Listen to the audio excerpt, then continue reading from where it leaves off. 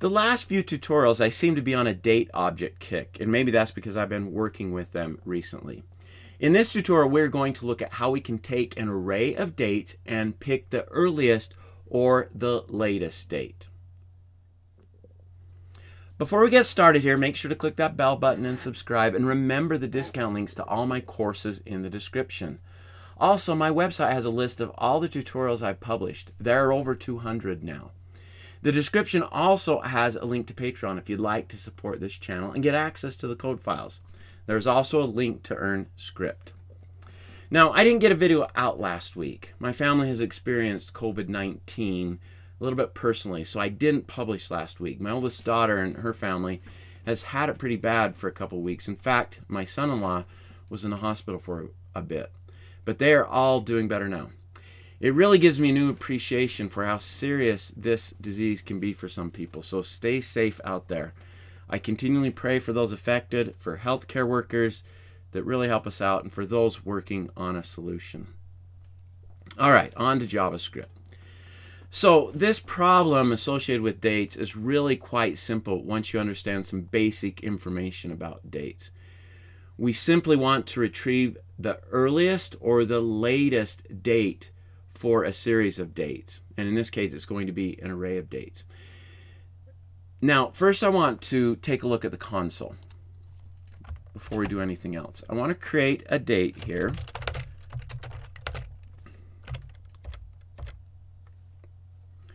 And now if I display the date variable, notice that it displays the date in a string format.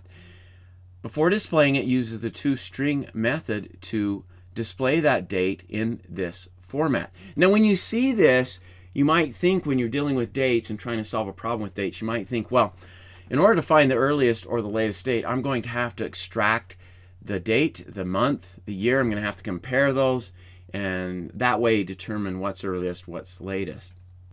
Well, that can throw you off a bit, because what's actually stored inside this variable when a new date created is the number of milliseconds since the 1st of January 1970, and that's in UTC time. That is what's stored in this variable. Now, we can see that pretty easily if we use the value of method. This is available on objects. And we can see that we have a number there. And so that's the number we're going to be comparing, or that's the number we can use to determine which is earlier and which is later. A number that is less than is going to be earlier than another number. A number that is greater than is going to be later. So that's how we can deal with this date problem. All right, now let me jump to Sublime.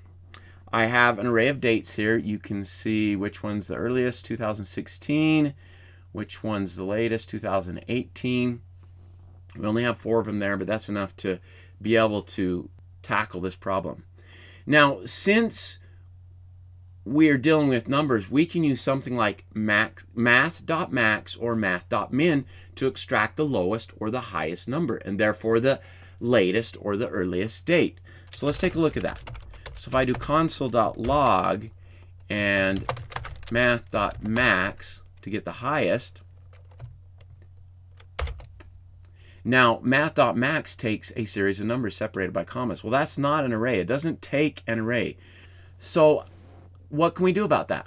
Well, one way to handle that is we can use the apply method, pass in null for the value of this, and then pass in the array. All right, that's one way we can do it. Now, another way, I'm going to do the second console log statement. This is the way I prefer. If I do math.min, I'm going to do math.min this time, and then I want to use numbers separated by a comma, I can use the spread operator and apply it to that array like this. So now if we save this, go to the console, refresh, we get 2 numbers. Now notice they are 2 numbers. They're not displaying in date format. So that's going to require us to do something else here. Now that we've done some operation on it with this math.max and math.min, we have a number, and we need it as a date object. So we can do this. We can do new date and then pass in that number that's returned. Do that down here as well.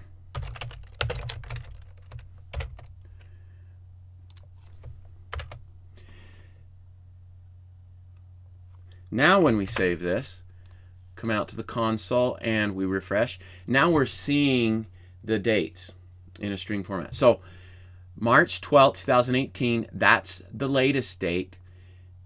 January 9, 2016, that's the earliest date.